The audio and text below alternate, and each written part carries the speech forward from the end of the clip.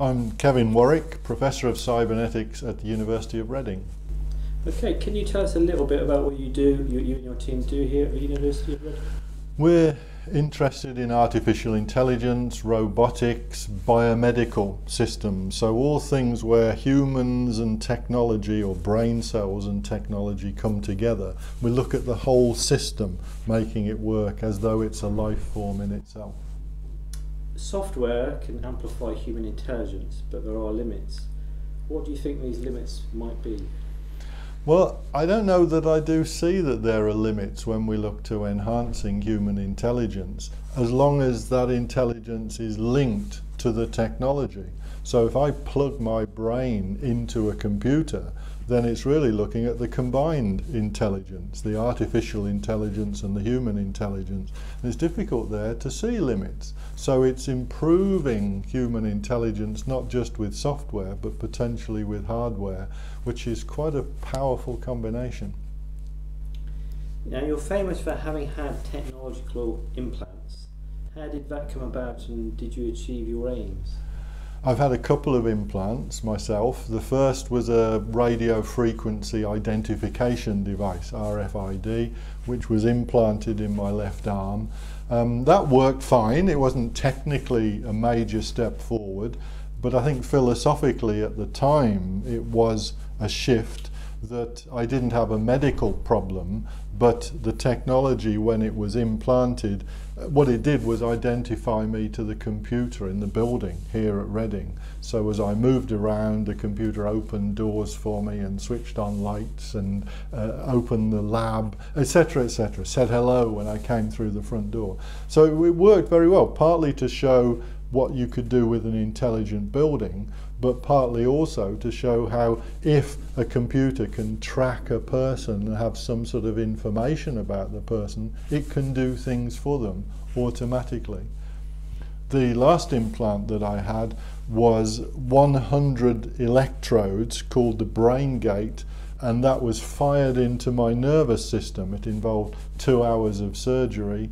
And what I was able to do then with my nervous system, not only linked directly to a computer, but plugged into the internet, I could have extrasensory input. I could sense the world like a bat, ultrasonic senses. So as I moved around, even with a blindfold on, my brain was receiving pulses that gave me an indication how far objects were away. But one of the most exciting things from the last implant, my wife had electrodes implanted in her nervous system.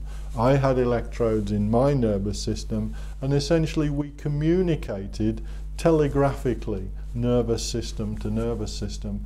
I think that's where we're going in the future. It won't just be speaking to each other, which is a pretty poor way of communicating. It'll be communicating via a network, brain to brain. So you mentioned about communicating with your wife through implants. How does that manifest itself? How does that feel? Well, with the implant that I had, it took me about 6 weeks to learn to recognize electrical pulses. So literally we were putting in what are called biphasic pulses. They're sort of positive and negative, so you don't get any buildup of charge in the body. It's the standard way of stimulating brain cells and neural tissue. So my brain had to learn to recognize electrical pulses. When it had done that, after a month and a half, then I linked up to my wife, and she had electrodes in her nervous system. So literally what happened, when she closed her hand, my brain received a pulse. It was stimulated. So I knew every time my wife had closed her hand.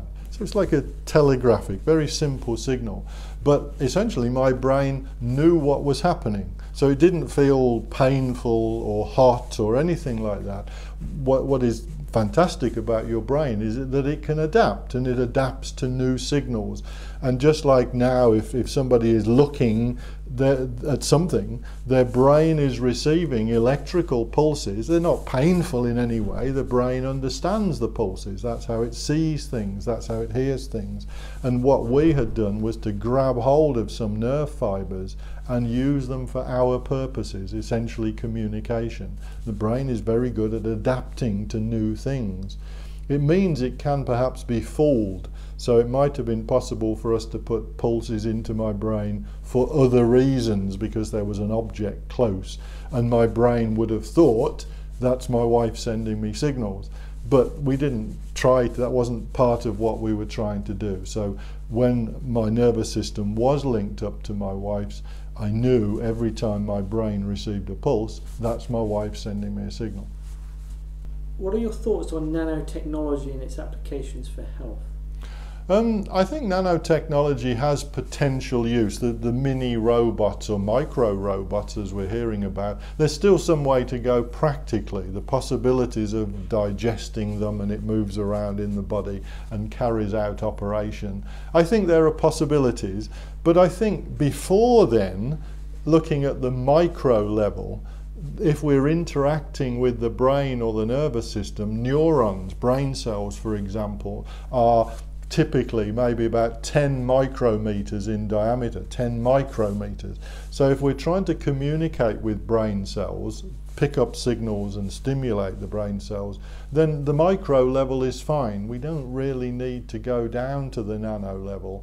And it has been found different materials in the body, such as silicon, if you build them at the nano scale, the body can tend to eat it, it can dissolve it, and that wouldn't be very good, as a silicon nano robot wouldn't last very long in the body.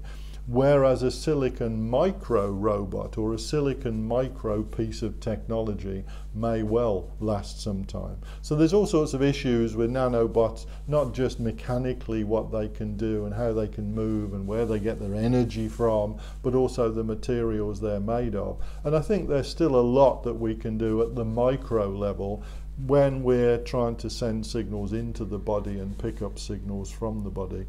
Maybe microbots in the body might be a little bit too big, but perhaps we need to investigate that to some extent before taking the step to nanobots. Now, you've said in the past that humans can be improved on through technology.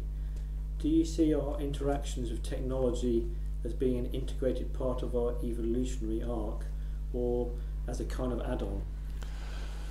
I think we can see already people with disabilities can be helped considerably because of technology, and many people now have artificial hips or cochlear implants to help hearing. Artificial retinas are starting to come in, heart pacemakers, so the list goes on. Even before we get to deep brain stimulation, people having electrodes right in the brain. So I think it's very much there for helping people with disabilities, and we can push it forward. But the possibility is there not just to use it for therapy, but to use it for enhancement. And I think it is potentially an evolutionary step. We've moved forward with technology. We've seen incredible progress with computers, with technology, particularly to do with communication, social networking very recently. And now I think we're ready for the next step, to fuse much more closely, because we still have an enormous problem in the interface. Getting signals from the brain into a computer, from the computer into the brain, there's an interface blockage, a problem there. You have to communicate in terms of electrochemical signals in your brain being converted to mechanical signals, either pressure waves or literal movements. Whereas if you can just send the signals straight from your brain to the computer, from the computer to your brain, so improve the interface, improve the bandwidth of the interface enormously, then that will move things forward. But you become one in an integrated, in an evolutionary sense, with the technology. So whilst we have a human here and a computer here, there are issues with the interface. But when it's like that, the human and the computer merge, I see that as that's the way we're going. We have to go that way. Technology, by its very nature, becomes outdated.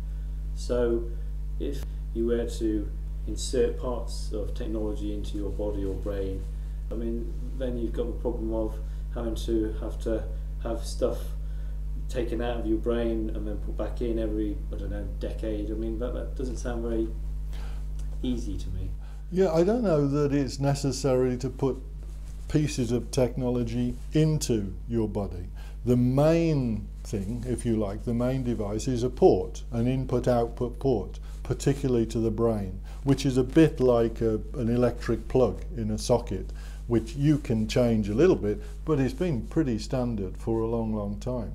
So if you remember Keanu Reeves in The Matrix, he had a big port in the back of his head.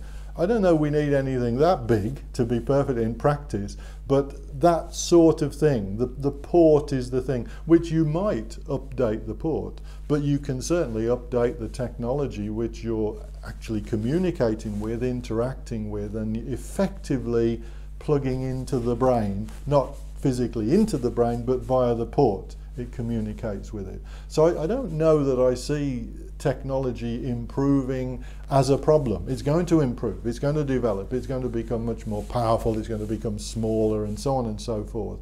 But as long as you have a good portal connection that is bi-directional, that's fine. You may need to upgrade that connection occasionally, but the technology can improve and you benefit from it. Now, you've mentioned in articles before about humans foregoing speech and communicating through their minds by way of thought signals. Can you explain this in more detail? Well, I really do see how we communicate as humans is critically important to our intelligence. And people have said, yes, if you compare us with other creatures, key thing that we've got, a key thing about our intelligence is how we communicate. And certainly if you look at in the military domain, okay, weapons can advance, but communication is the important thing. Same in financial sector and business and so on. Communication is the issue. And here, when we look at communication for humans, it's still a problem. It's still in the dark ages, if you like. We take highly complex electrochemical signals which contain thoughts, images, emotions, ideas, feelings, all sorts of things.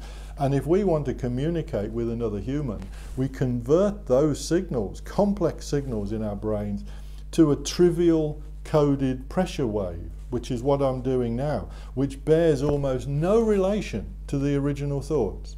So if we can be serious about this and take a hint from how technology communicates, because computers you don't convert signals from the computer to a pressure wave and then convert them back again. That would be stupid. What we need to do is to take the signals here, just plug straight into the technology. And so ultimately, not only will we be able to communicate with the technology in terms of some sort of language, as we do anyway, but in terms of thoughts and feelings and emotions. If you are frustrated that the computer is not responding, it will know that you're frustrated that it's not responding. At the moment, it doesn't have a clue that you're frustrated. Or if you're happy, it will know you're happy and it's doing something right. It can learn from that. Or you're angry, it will know. I think the advantages of that, not only a computer knowing it, but another person knowing it, are enormous. It will increase the way we communicate tremendously. We've got to go there. I can't see we can stay in this old-fashioned way much longer.